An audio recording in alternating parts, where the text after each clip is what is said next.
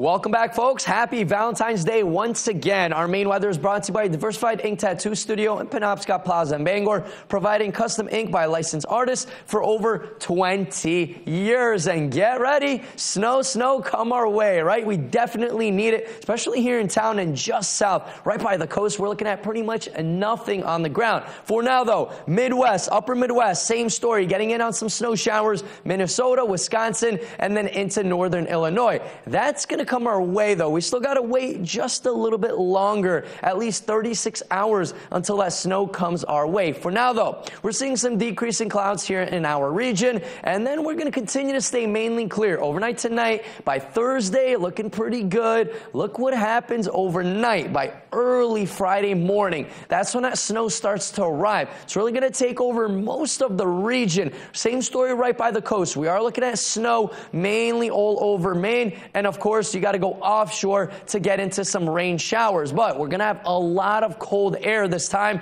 So, of course, all of this will be snow even by the coast. How much are we going to get, right? That's the main question. Well, we are looking at a widespread 1.5 to 3.5, 4 inches of snow. Let's say a solid 1.5 to 4 inches of snow all over the region. The least accumulation, you got to go well up north of Millinocket area, of course, Caribou.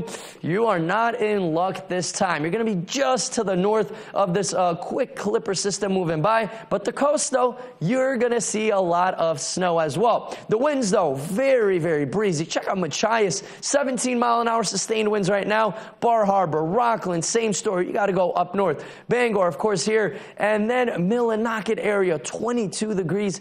These are sustained winds, folks. Of course, these wind gusts are much, much stronger than that, up to even 35 miles an hour in some spots. We're going to continue to see that overnight tonight. Even by early tomorrow morning, we're going to see some really gusty winds.